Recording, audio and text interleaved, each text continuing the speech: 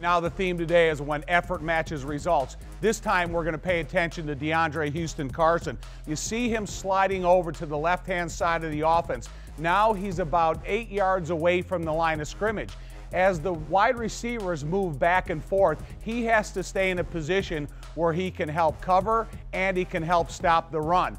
DeAndre Houston Carson approaches the line of scrimmage. He gets in a position where he can cover or he can attack. As the running back tries to figure out a path, look at DeAndre Houston Carson.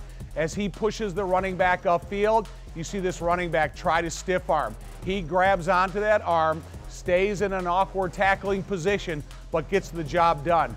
This is just great effort by DeAndre Houston Carson because the effort matches the result.